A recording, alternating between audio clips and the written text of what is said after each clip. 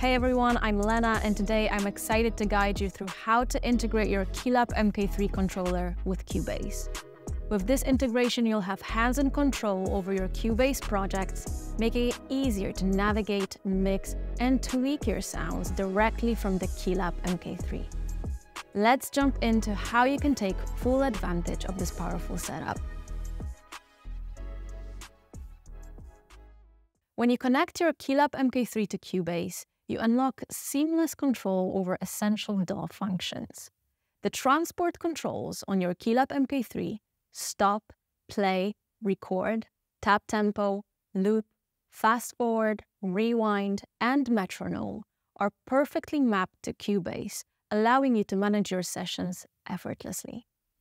Additionally, key commands like save, quantize, undo, and redo are just a button press away, keeping your workflow smooth and uninterrupted. To use the Cubase script for the KeyLab mk3, you'll need to download and install the script from the Arturia website. Visit Arturia KeyLab mk3 resources webpage. Download the script corresponding to your DAW. Connect your KeyLab mk3 and select the DAW program using the Prog button. Open Cubase and ensure the window in the top right corner is enabled. Click on the MIDI Remote tab at the bottom left corner. Click on the Open MIDI Remote Manager icon in the top left of the MIDI Remote tab. Click on the Import Script button and select the script corresponding to your device from the downloaded folder. Your controller should now be ready to use with Cubase. The main encoder on the KeyLab mk3 is a versatile tool for navigating your Cubase project. By turning the encoder, you can easily move between tracks. Clicking the encoder opens the Selected Tracks plugin GUI, giving you instant access to your instruments and effects.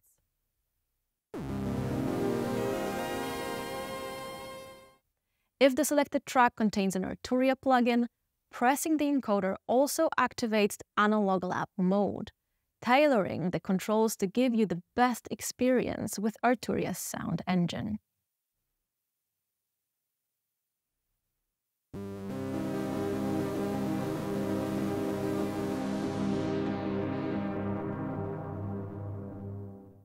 Need to close the plugin window? Simply hit the back button.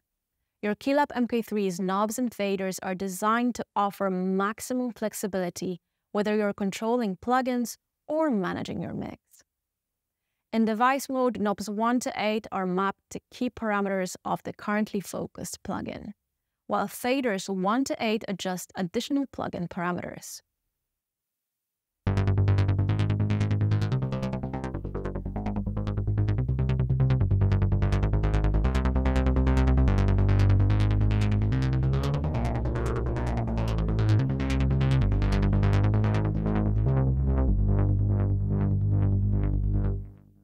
Switching to mixer mode remaps these controls so that the knobs adjust pan and the faders control the volume for the selected track. This dual functionality lets you seamlessly switch between sound design and mixing tasks. Knob 9 and fader 9 always stay dedicated to the currently selected track, allowing you to adjust its pan and volume no matter which mode you're in.